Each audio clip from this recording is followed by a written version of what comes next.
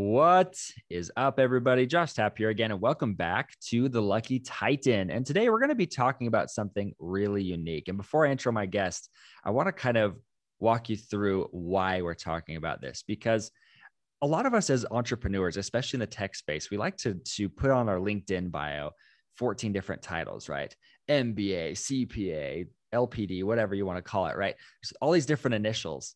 But the only one that really matters is the visionary, right? The chief visionary officer. This is kind of a new topic that has entered the market and become kind of I would say, a big topic of conversation, because as an entrepreneur, when you only have a few people on your staff in the digital space, it's kind of weird to call yourself a CEO, right? Because there's not really an executive staff. So I wanted to just kind of preface that today as I intro my guest here. We have Lisa Mitchell, and this lady is all about helping people become visionary entrepreneurs. And if you have not heard her podcast yet, please go check it out. It's Visionary Entrepreneur. It's the Visionary Entrepreneur Podcast. Correct, Lisa? I didn't get that wrong?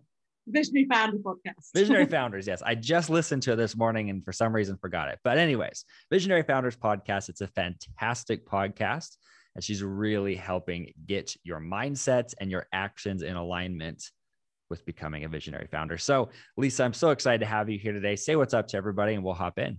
Hey, nice to be here. So exciting to have you here. So you're coming at us from the UK, right? So it's pretty late there. We're recording this. Yeah, just after 5 p.m. So yeah. So it's time for dinner. So I'm keeping you from your dinner. We'll do our best to keep this brief but punchy.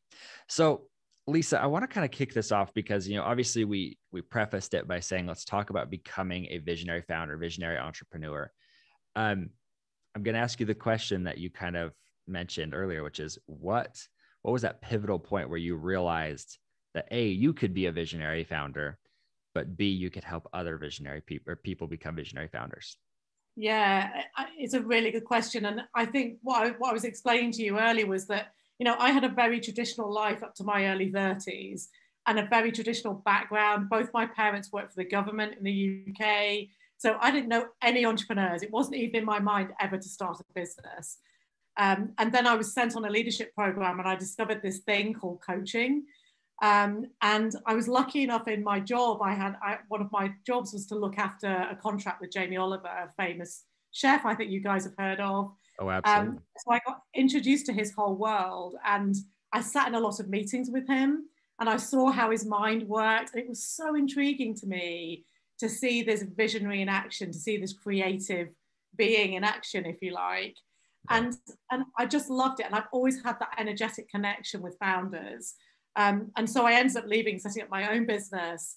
And I think not consciously at the beginning, but because I'd had that Jamie Oliver experience, I just have ended up working with a lot of founders. And so I kind of have this niche experience of seeing these people at first hand and also kind of claiming that for myself, And I heard you talk about this on one of your other episodes, actually, about how do you claim that space as a visionary founder yourself or whatever area you work in so that you can be a peer with these big guys, right? And really operate at that level. And that's been my journey for the last few years. Well, and Lisa, walk me through that kind of emotional moment where you realized entrepreneurship, right? Because, we can explain it in 30 seconds, but that jump, and I've actually interviewed a few ladies recently who had great careers who ended up deciding to start a business when it was never even in their DNA. I mean, for me, I'm a 5th generation entrepreneur. It was just kind of ingrained in me. We weren't talked to about college. We were talked to about who are you going to serve? How are you going to serve them through entrepreneurship, right? Yeah. But where for you, it was saying, hey, I want to be, you did the corporate path, you did it well. Yeah. But then pivoting, I mean, what was that emotional journey for you? Because that's a scary jump.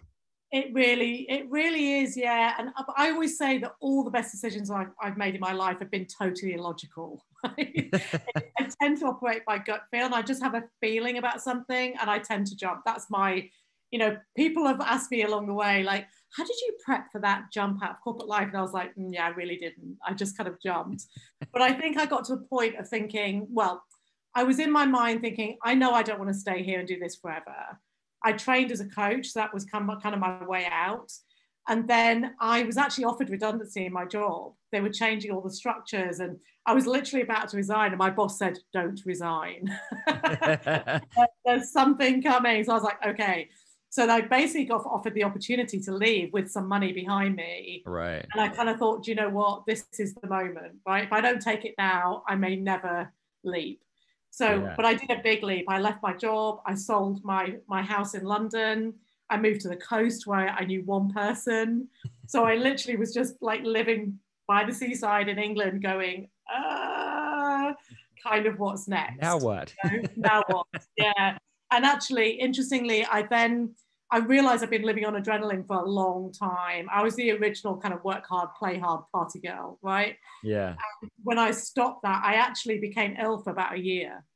Wow. And I was diagnosed with chronic fatigue. And I lived on my adrenaline for so long and been out of alignment with who I was for so long that I actually ended up being diagnosed with chronic fatigue. And I'm a big believer in alternative health and ways of, I just saw it as a healing journey, really. So I did heal through that. It took me, probably about a year to get back onto full power. But I had an incredible kind of naturopath who helped me on that journey. And I did a lot of inner work. And that was really the foundation to set up the new career. Wow. What a cool journey, and it's interesting to me to see in your journey that you removed a lot of the risk. And that's what, like, it was risky. Not to take away from your story with this, but this is what I always push people to do when they want to be an entrepreneur. Is like, there's no risk to entrepreneurship. You just have to do it right. Like with you, waiting maybe a couple more months allowed you to leave with enough cash to survive for a few months. Yeah. To be able to start a business, right? Or in today's world, you start a business online, make enough money so that you can buy yourself out of your job in the part-time. There's so many ways to do it without sitting here, being concerned that you're never going to eat. Yeah. And I think, particularly if you've got family, I've got a daughter now, and, I've made various kind of pivots in my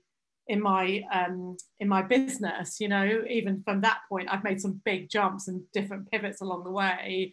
And I always say that you have to make decisions from the profound and the practical. So it comes from an inner urge. I think big decisions always come from an inner urge because they never make sense, right? No one, I know you mentioned on another podcast that you were becoming a dad, right? Right. And, and you don't do that from a logical perspective. Right? No, never yeah.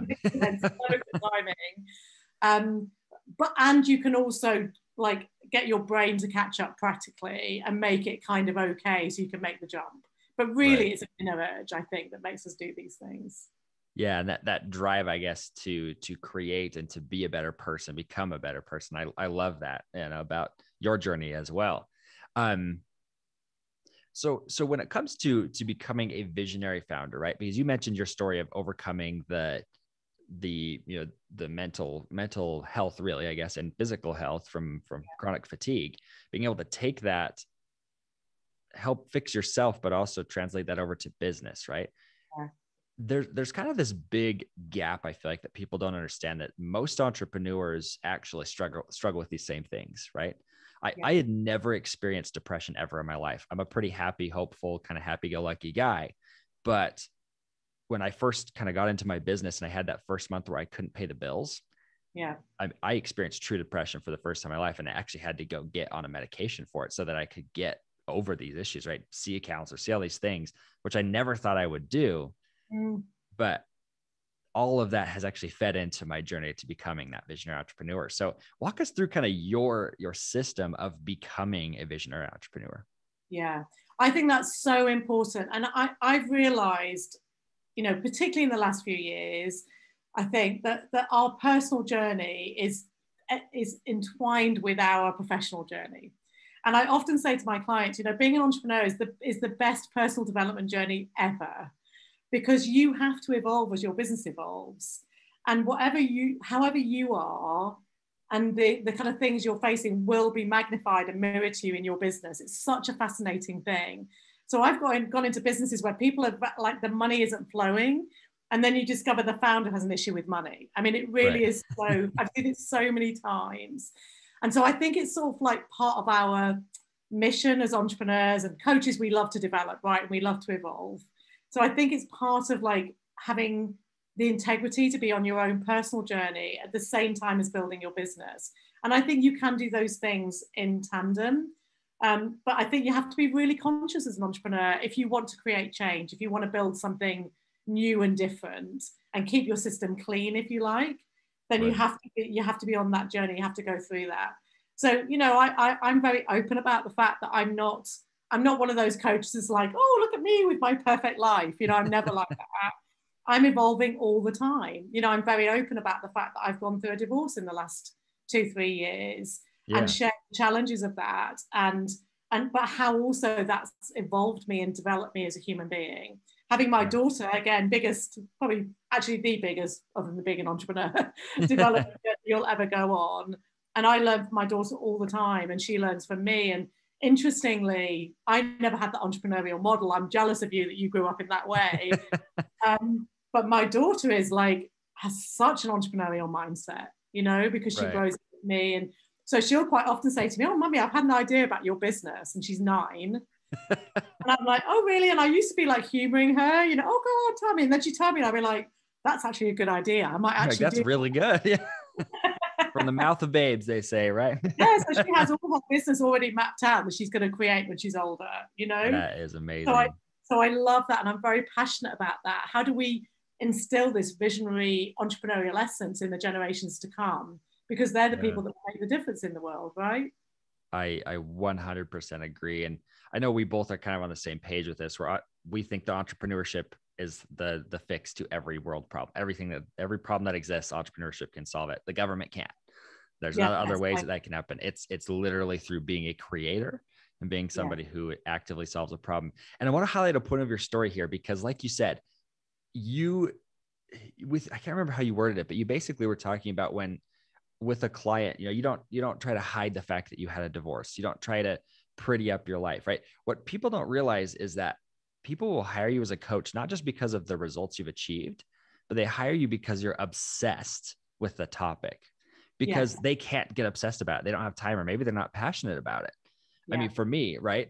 I actually, have been doing my MBA in the evenings, something that I wanted to do my whole life, decided to finally take the leap, learn how to manage people. I am not very good at it. I think it's because I like being friends with my team too much. That sometimes even the crucial conversations can be difficult for me, right? Yeah. But I actually ended up hiring a coach to help me with that, because I was struggling so hard with it, but she is obsessed with it, right? Yeah. And I can see that. Even if she has amazing results, but even if she hadn't, I would have hired her, because I'm like, she knows what she's talking about. Yeah, absolutely. And I think that's probably the biggest feedback that I get from the people I coach is, I'm so passionate about them and my topic. Right.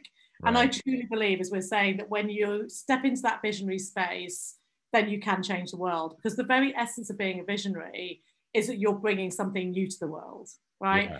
And, it's a classic, when I worked with Natalie Massenet at Net-a-Porter, and when she first started talking about, I assume you know that organization, right? Yes, yeah. So when I first started working with them, she told me that when she said she was going to sell luxury fashion online, everyone was like, you can't do that. Nobody will buy luxury fashion online. They want that experience of walking in the store. And everybody you talk to, will say, oh, no, that's not possible. When you first come up with your idea, people will be like, no, you can't do that. You can't build a business just doing podcasting. I mean, how does that work? Right. But that's the beauty of it. That's what excites me. And I said to somebody recently, I think I'm more passionate about my business now, 15 years in, than I've ever been, because I've evolved me and I'm working with these amazing individuals who literally want to change the world. And I'm like, I'm all in. I guess I hang out with those guys. That's awesome. Well, I'm sure you get this same fuel. This is why I love podcasting and also working with podcasters, is because they're such visionaries that it makes me elevate not my status, but my vision, elevate my vision and my purpose. And it gives me life. I get excited, right? It's hard not to have this contagious happiness, even being around people who are so excited about the future. Yeah. And I think that's the new paradigm we're all kind of stepping into, is this spirit of co-creation. Right. I was talking to somebody earlier and we were having a conversation. I was actually wanting to do something with them and to find some new coaches for my business. And then in the course of the conversation, we were like, oh, hold on a minute. I'm doing this bit and you're doing that bit. And maybe there's a bit where we come together and we could actually like do a bigger collaboration here. And I was like, I love that, because to me, we're all on a bigger mission to elevate the planet, right? And to take humanity to the next level. So to me, the more we can be in this energy and be excited and spark ideas off each other, that's where magic happens to me. And so I do have a bigger mission about bringing entrepreneurs together, visionary entrepreneurs together, because I love that. I think if we could bring people together with their different pieces of the jigsaw, it might speed things up even more. You know, we might take things to the next level. So that's buzzing in my brain at the moment. I don't know how that happens, but it's buzzing in my brain. I love it. Well, and I want to ask you this question, because this is a little bit of I'm going to play devil's advocate here and kind of see your thought process when it comes to becoming that visionary founder, because there's kind of this weird moment, or this weird like line between passion and career. And we see this a lot with entrepreneurs, is that they'll start into a business, start seeing some success, hit a roadblock and be, well, I'm just not passionate about it. And so they quit. Yeah. Or they're in something that maybe is kind of weird to be quote unquote passionate about. And so they realign themselves to do something, and then they fail at it when it's their passion, right? So like, I kind of want to know what your thought process is when it comes to making that big idea, but also making money and being passionate. That makes sense. Yeah, I think it's so important that you can activate the vision, you know. And I think actually that's the difference between visionaries who are successful in the world and people that sit around with an idea, you know. Right. And I think we do need help to do that. We need those people around us, like you've got with your coach. You can go, yeah, okay, here's the next piece, here's the next amplification for you, you know. So I say to my guys, you have to really connect to your vision at a big level. And I think the biggest visions are those that I'm passionate about, that I can get other people passionate about and make a difference in the world. And really connecting in there gives people that energy and passion to keep going. And also to be able to look at the roadblock. So is the roadblock, is the block because you're not passionate about it? Or I think more often it's a fear. Oh my God, what if I do it and it really takes off? Then what do I do? Or what if I go after my passion and it doesn't work out? Then I've lost everything, right? That's the kind of stories we build up in our minds as entrepreneurs. Neither of those are true. The reality is that you have to try and fail and launch stuff, and sometimes it works, sometimes it doesn't. But you've got to be on that journey of continual evolvement. And if you can embrace that rather than it's an all or nothing, I succeed or fail, I live or die, is tend to where we go to and where the ego goes to try and protect us. But I think that passion is where the juice is. It's definitely worth exploring. And often where we stop ourselves is because we're either frightened of too much success, or we're frightened that it's going to fail and we'll be left with nothing.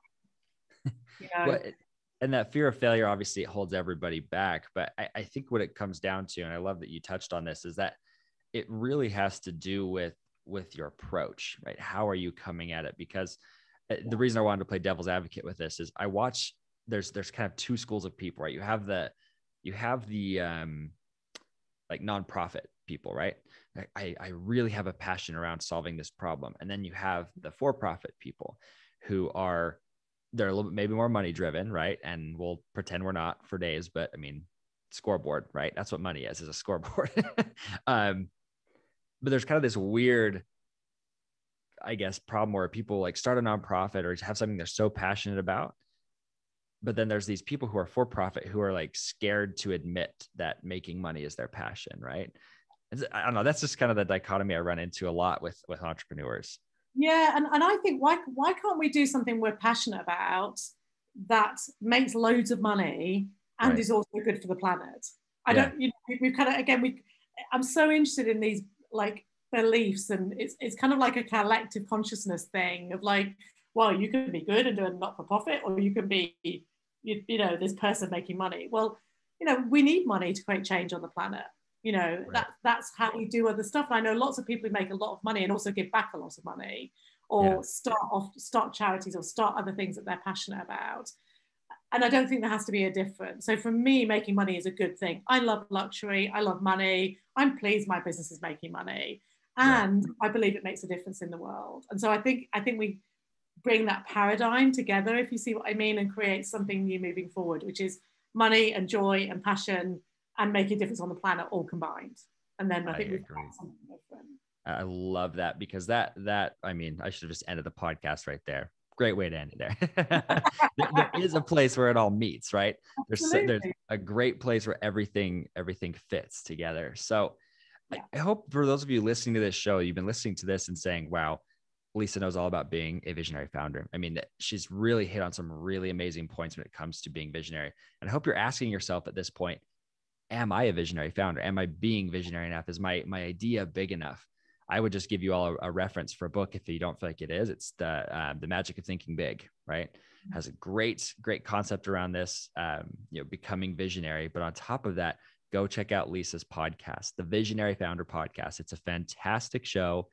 I just listened to an episode of it, loved it. So make sure you go check that out and leave her a review. So Lisa, just to wrap this up with one beautiful bow, can you give us one final parting piece of guidance? My parting piece of guidance is that I believe really strongly, and I have lots of evidence to back this up, that we all have this visionary essence in us. We're just not necessarily taught to nurture that and grow that and live from that as children. But I honestly believe if you see children playing, you see them following their passions. And the more of us that do that, the more the world changes. Yes, I love that. Hand it off to that next generation. That legacy is everything. So everybody, thank you so much for listening to the show today. And thank you, Lisa, for coming on. I just want to give a quick shout out for all those of you listening to this to make sure that if you liked this episode, go and like and subscribe to it. Share it on social media. If you do that, I will personally leave you a review as well.